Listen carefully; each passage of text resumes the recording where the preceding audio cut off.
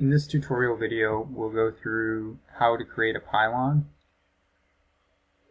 First step I'm going to take here is figure out how long the pylon should be in the x dimension. So I'm creating a measurement from 2 picking points, and you can see the x component there, which you can show by going through the options. So we're going to use an airfoil much the same as we would for the wing or any of the horizontal or vertical surfaces we used before. Again, remember you have to have a new part open in CATIA, and it has to be on the top window when you create this. So we used our measurement of the x direction to create the right scale. Remember to convert to millimeters.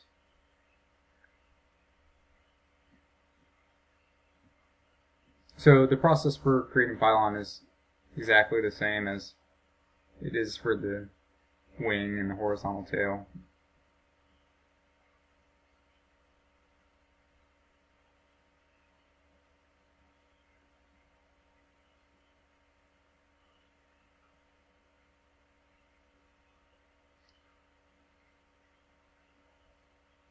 Okay.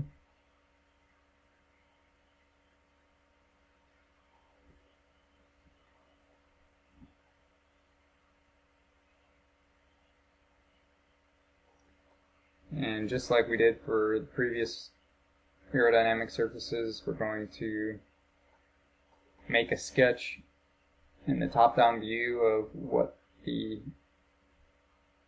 the pylon lies. And we're going to just create some wireframe geometry in which we can use the constraint dimensions as references when we create the 3D geometry.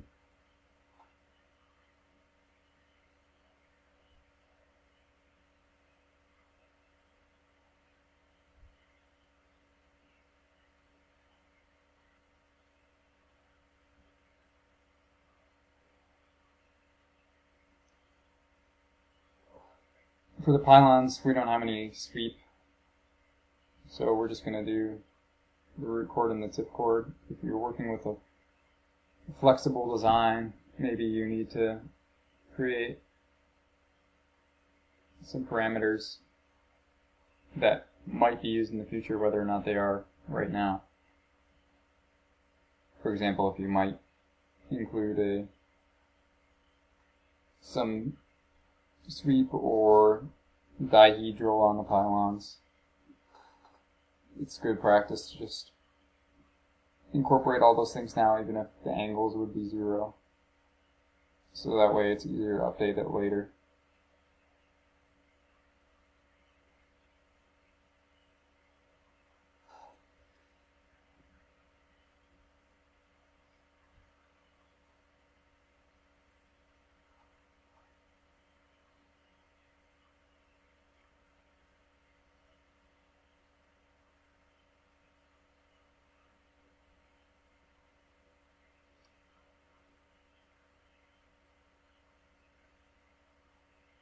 So we're going to build the entire thing within this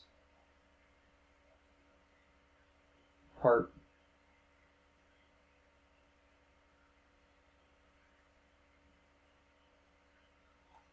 Again, it's good practice to do a scaling where you don't scale it at all, just in case you need to scale it later, so you don't have to delete everything. And translation. We're just going to create the port side pylon, and then once we have that created, we'll reflect it over to the other side, and we'll have one continuous pylon, which we can then cut the middle out of using the fuselage once we get it into the assembly.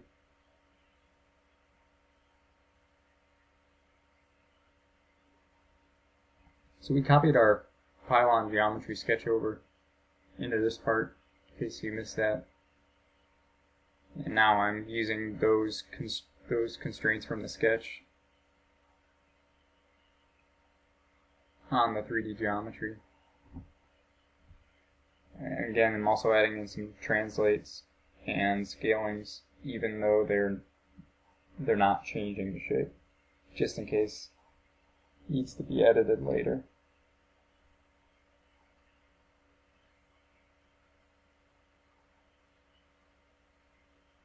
So that was the sketch.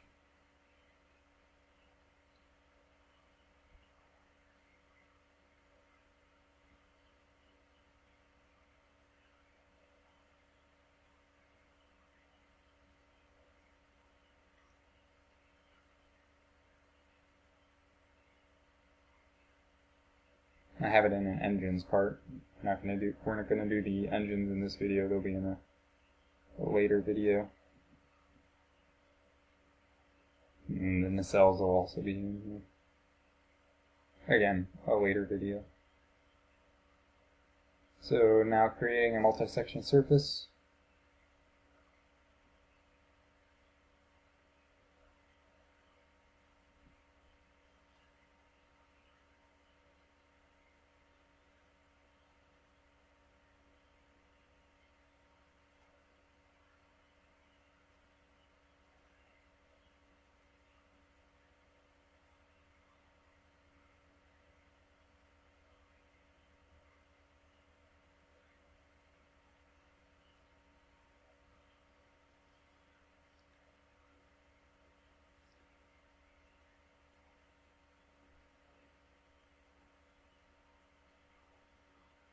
And now we will reflect this over using the symmetry tool.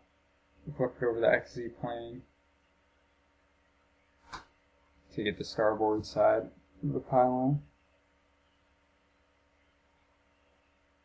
So when I created the new part, I did it in the product. Right-clicked on the product and selected Insert New Component Part. So although it was in a different window, it was still within this product.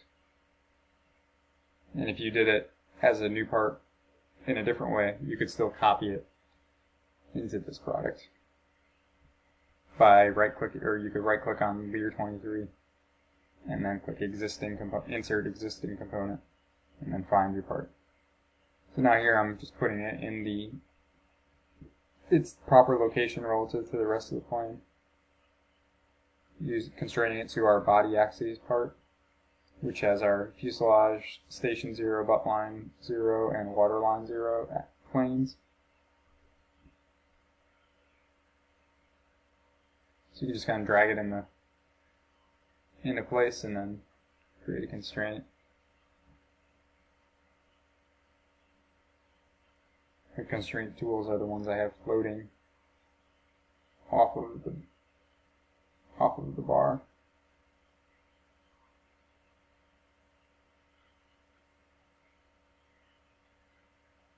And so here I'm going to change the size of the airfoil there. That was pretty easy because of the instruments we had in place prior.